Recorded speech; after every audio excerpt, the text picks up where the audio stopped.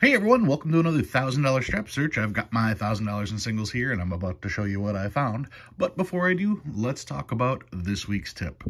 Now, I always start my videos showing you guys what $1,000 in singles actually is, okay? That is my 1,000 in singles. That's how I started out. But you'll notice that my 1,000 in singles are roughly compact. All the notes are, for the most part, not dog-eared. They are all faced. They are all in order. And just from a teller's perspective, this is the kind of notes that they like to see. That's why I make sure that I always put my stuff in decent condition. Now, another thing you're going to notice is that they are pretty much uniformly thick. And you're saying, of course, there's 100 notes in there. Of course, they're going to be the same. Well, no, not necessarily. When I get notes from a bank, they don't come like this. They come like this. This is what I'm used to getting, okay? You can see there are notes sticking out of the end. There are notes coming out here. You can see you've got some fly-by-nighters here. You can see that the rubber banding has definitely deformed notes, and you can tell these have been rubber banded for quite some time. Yeah, this is what I'm used to getting as far as notes. What is that? Oh, that's going to be a good one. All right, cool, 1988. Anyway, this is what I'm used to getting whenever I get my notes. I'll get 2 of these just about every time I go somewhere. Now, what I will do is I will then take these and I will press them under some heavy books, and that is what makes them look like that once I am ready to go through with them, once I'm ready to go and sort them all out. Let me not bump my camera here. There we go. So that's my 1,000 in singles, and that's what I do with them. I always press my singles. That way they're all laying flat. That way when I go through them, I, of course, am going to put them so that they are all faced.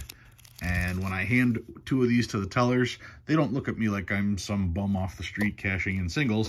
They know that my stuff is counted, and I can't even tell you the number of times I've handed 2 straps to a teller, and they just handed me 2 $100 bills without even running them through a machine. Not because I'd try to short them $1 or anything else, but because they know that whenever they get stuff from me, they know the care that I put into it. Therefore, I am more likely to be accurate, and they know they're going to see that they're going to see me again. So even if there was a problem, they'll just get me next time if there was. But I've never encountered that. I've had a total of, I think, 5 times that I've had a strap that was short out of the close to 2,000 straps I've returned. So I have a pretty high accuracy percentage with the tellers. Anyway, that's my 1,000 in notes. That's what it looks like after, and once again, this was the before, and of course, who wouldn't want to handle these rather than these? I'm saying, if you're a collector, be the good guy, not the bad guy. All right, let's slide these out of the way, take a peek at what I found this week. Here we go. Found a Where's George. I've definitely seen that one before. It's got a little bit of writing on it. I will be logging this right away. What do we got next? A trinary. This is 2s, 7s, and 8s. This one is 3s, 4s, and 8s. Another trinary here, 0s, 1s, and 8s. Really nice shape. This is 3s, 5s, and 6s. That's 6, 1 note away. The note before this was 3, 5, 5, 3, 3, 5, 3, 5. That would have been a binary. 1 away from a binary. Literally 1 away from a binary. 1s, 4s, and 5s on this one. 0s, 5s, and 7s. A little bit of an overprint on that 7 there, you can see. Look at this, another one, just 2 off from a binary. 5, 5, 7, 5, 7, 5, 7, 9. Still a trinary. I don't know what that is. Looks like somebody stepped on it or something. What do we got here? 1s, 4s, and 5s on this one as well. Pretty decent shape. 2s, 3s, and 6s. And then we get to quads. I've got quad 1s on this note. Pretty rough shape on that one. Quad 5s here. Another note with quad 5s, quad 7s, and my stars. 2013 star, New York. Got to check that, see if it's one of the duplicates. 2013 star, once again, this one is from San Francisco. 2013, another New York note. So a couple potential for duplication there. I did a whole video on the New York stuff, so you can double check that back. But just so you know, there are two places that print notes. They would be Fort Worth and the Washington printing and engraving. Anyway, they told both places for the 2013 New York note to print star notes, and they both did, and they both started at the same number, so there are repeat notes. This one here, you can see FW, that's from Fort Worth. If it doesn't have the FW right here, then it's from Washington. So yeah, there's a chance you can find those together. Another star note here, another 2013. And then we get some older notes.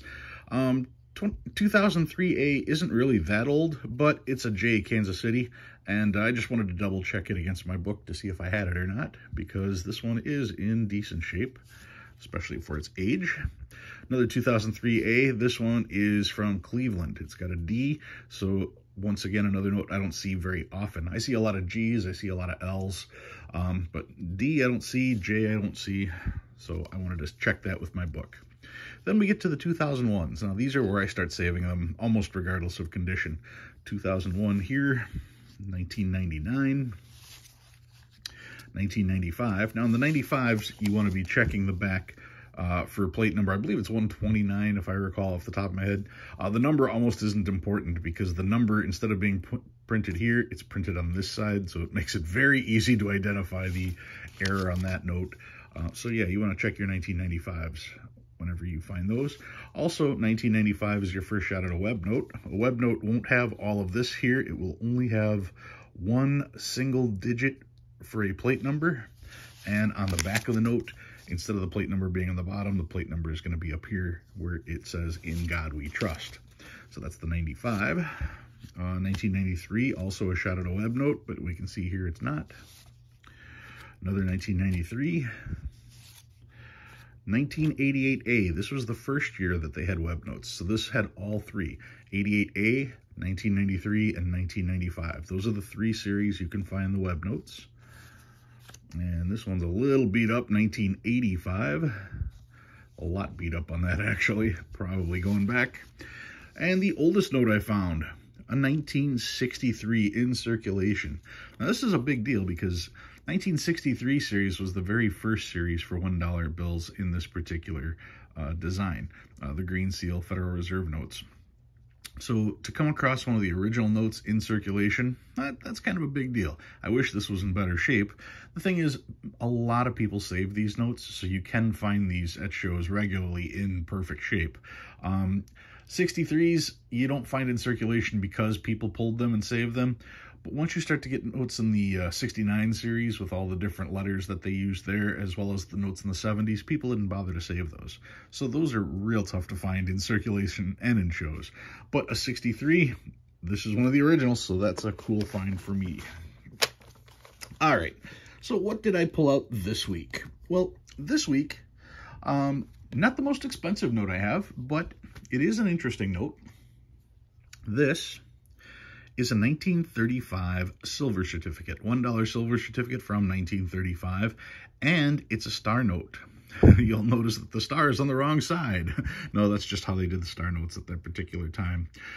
When they did silver certificates in this particular series, they didn't issue them through a Federal Reserve because these are not Federal Reserve notes. These are silver certificates. In comparison, when you look at the two, this particular note, it has the K representing the Federal Reserve of Dallas, and the serial number starts with K representing Dallas, has all the numbers, and then it has A, meaning that it was the first time that they ran through all the numbers.